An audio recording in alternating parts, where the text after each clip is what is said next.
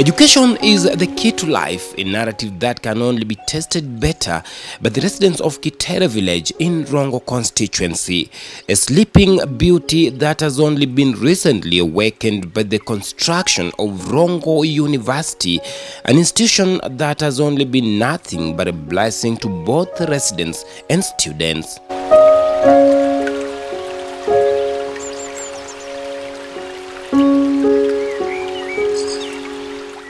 This village was first of all prone to trouble classes, and with the advent of the creation of Moi Institute of Technology, we started receiving students from outside our area, because students normally come from different tribes, but there were not as many as now we have students in the university. When Moi Institute of Technology was transformed into the university, now the students have created a lot of business to the community. Hapa ilikuwa kichaka, sababu ilikuwa ni masamba ya watu. Sipokuwa huko juu kwa shule, kwa milima ya Kitere, hapo ndio tulikuwa na primary schools, ambapo ilikuwa inaitwa Kitere Primary School. Lakini area hizi zote, hata mahali Lamu imepitia, hizi ni ilikuwa masamba ya watu. First of all, the road to this place was earth road, not not all-weather road. And when it would rain, we were to push the vehicles from off Kanga Junction, which is a tarmac road, to here, which is about 2.5 kilometers. And it was very difficult. But now, with the advent of the university, we have a tarmac road coming here and even going past the university.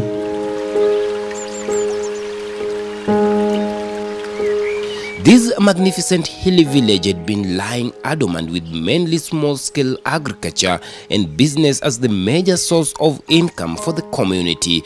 But ever since the beginning of this learning institution, with the current population of close to 9,000 students with 500 employees, the entire village has witnessed tremendous changes in development, significant expansion and growth on both agriculture and business at large. Evidence being the drastic emergence of buildings all over the village that was once quiet and scatteredly populated. A lot of things have really progressed in development. Infrastructure has changed. Commerce has changed. So many things have changed. I would say coming in of Rongo University with the acquisition of charter in 2017, we have seen a huge change, even in construction. I mean buildings, because the university is not taking up any building or construction of accommodation. Under public-private partnership, we, as a community, we have been enhanced in a way to construct accommodation for the students. Tumekuja hapa tumepata the real environment, yani ni kuzuri. Yeah, you adapt with the environment, alafu kuna facilities mengi sana. Huko hakuna kustruggle ati unaenda kwa mama kibanda unapata hakuna, yani kila kitu, yani things that are there ni affordable. It has become a center of business, and therefore everybody is happy. Those who have got cows, they find where to sell milk. Those who are growing vegetables, they find where to sell horticultural crops in the evening. And because of the student population, which is high, I can assure you, majority of people at Kitere are happy because they benefit in more than one way. Others have got a job, they are working within the university. Others have found businesses, they are supplying what the students and the staff require. And others have put up structures and they are collecting rent. So the government did the right thing by opening up Rongo University in the rural setup, so that the rural community can also benefit from what they have seen in many places but was far from them, but the government decided now to bring for them. And I think very good action by the government at the right time. With the rapid growth of population in this area, the once vast land has now become priceless commodity that both investors and locals scrambles for, as they both see opportunity presented by the institution to build hostels and business premises.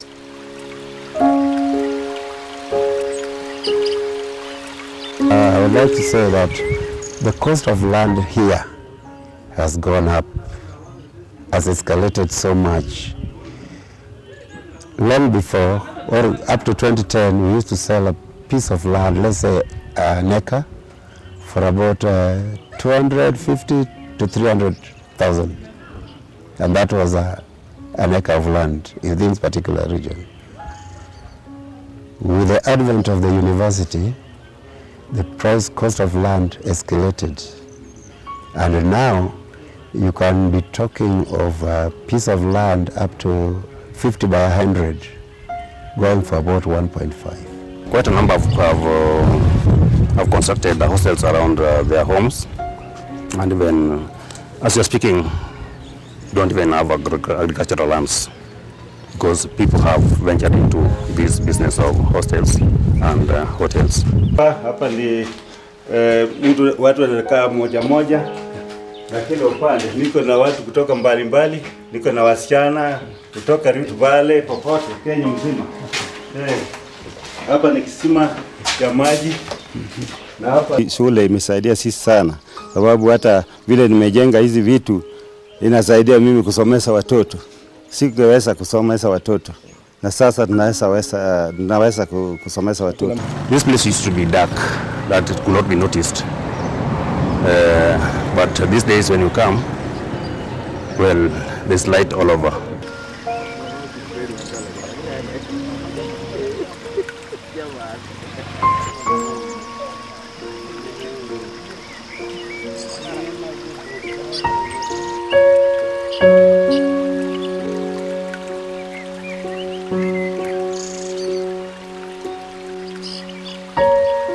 Evenings are the icing tops here. Students flock the small businesses around, buying their daily meals, something that has put smile on the face of the mama mbogas around who knew no joy before due to harsh economic situation. Women who used to do handouts, be given handouts for petty jobs, nowadays have turned to be serious business ladies, and some have now even known the essence of table banking. Yeah, they get those monies, they translate it into business. Yeah, cash flow, I must say that it is very high, because all the students, they just buy from within, and the locals from the area have also made it quite easy that a student can get whatever he requires within some few range from where he stays. Okay, like I stay around this place and shops are all over. Everything I require is at my disposal.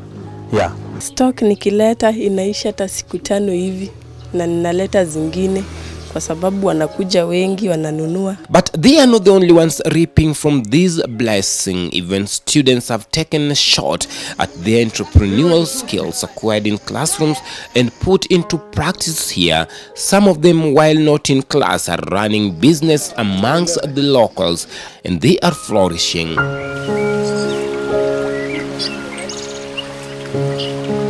Tunatoa nyama, tunatoa kwa huku, tunaiweka hapa, tunakata, yeah, like that. Like population, you know, the population around is so high, and the distribution of meat around is so low. So that's why I decided to open a branch here, so that people can have meat for their supper and for their lunch. Yeah. Actually, it's booming. That's why I've been existing, and I've been surviving through the business. Yes. So 20 customers buying meat, and around 30 customers buying potatoes. There we have potatoes around, we have tungusa around, we have these mabuis and kashatas. Mimi nafanya kazi ya kuuza smoki na mayai hapa shuleni kwa minajili tu ya kupata kitu kidogo angalabu ya kujisaidia hapa na pale, chakula, nguo, na labda kulipa kama rent na fee ya shule. With the construction of a 5,000 capacity library that is currently being constructed by Rongo University, a lot of business premises are currently being set up, waiting for the completion of the construction. In the library, you occasionally get hungry and they may look for food to eat. And they also would want to use the cyber cafe. And therefore, the business community definitely has every reason to be happy that the big library is coming up. Those who are doing food business, they will definitely find people who would purchase from them food so that they also have got money to take home. And now, Rongo University Vice-Chancellor Professor Samuel Gudu is now calling upon serious investors to set up premises like banks, hotels, supermarkets, since security has been enhanced and it is safe to trade. The university has brought in a very high population that were not here before. More services are now required. The banks are required for students to be able to deposit and withdraw their money. We realize that the community requires now a good number of people, of them are trying to put up buildings for students to live. And there are so many other services required, like hotels. When we have visitors, we don't have to drive them back to town. We need good hotels around this place.